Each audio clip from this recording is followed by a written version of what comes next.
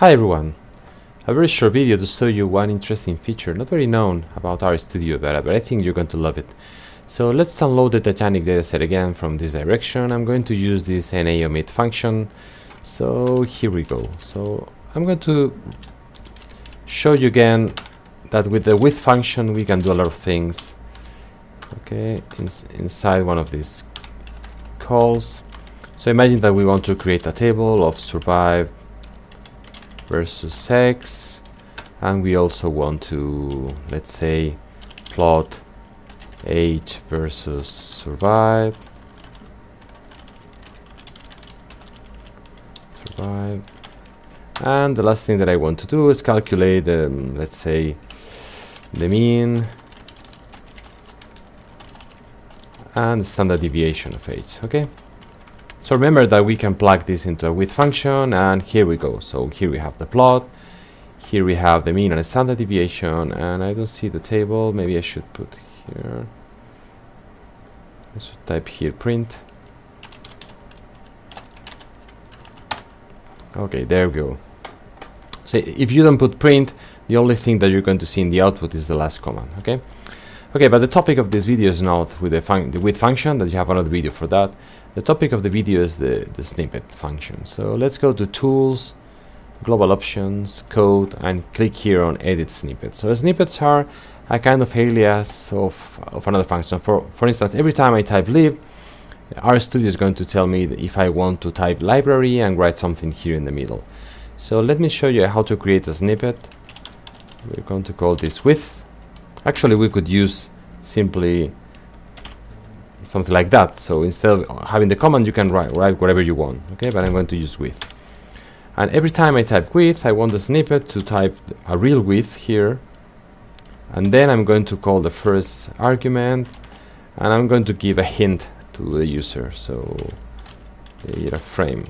Now I'm going to use the curly brackets, and here I'm going to use the second argument, your own code, and then don't forget about the semicolon. Okay, and this is a snippet, so let's save it, click here on apply, and then here is the magic. So anytime I type with, I used to have this list of things like the function and different commands that start with, but now here you can see with and a snippet.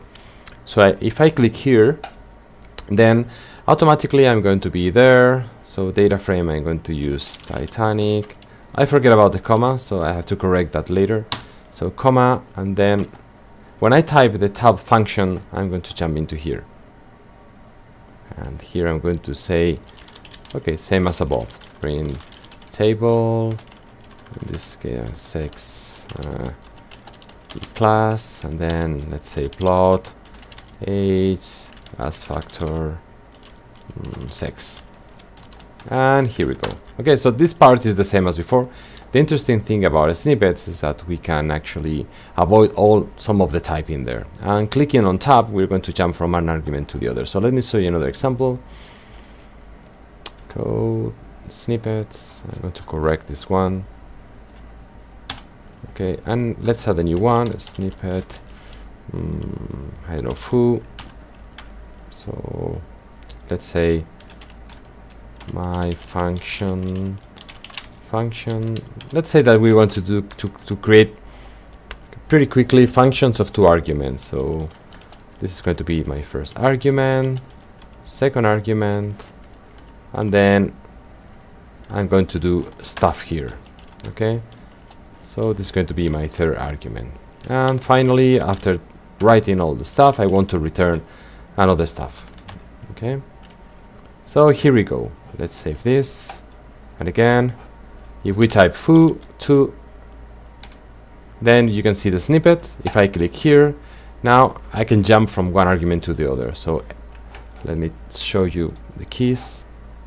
So X, tab, Y, tab, do some stuff, tab, return some stuff. So as you can see, using the tab function, you can jump from one of the arguments of the snippet to the other. But I think it's, as you can see here, let me show you again. Let's go remove this. So when I type with and I call the snippet, remember that I have this kind of hint, this clue of what I have to type there. But when I use the foo, the snippet, then as you can see, I have to guess what comes here. So my suggestion is that you go back, code, snippet, and put some hints. So let's say like first argument, colon, sorry, this is a colon, second argument, please fill your comments what you want to return. And there we go. So let's type now foo, click on snippet, and as you can see here, first argument, let's call it x, tab, y, tab, print x plus y, and then return x divided by y. Okay, so this is my function, and then let's call it my function 32 or 34, and here we go. Sorry, this I use capital letters here, and here we go.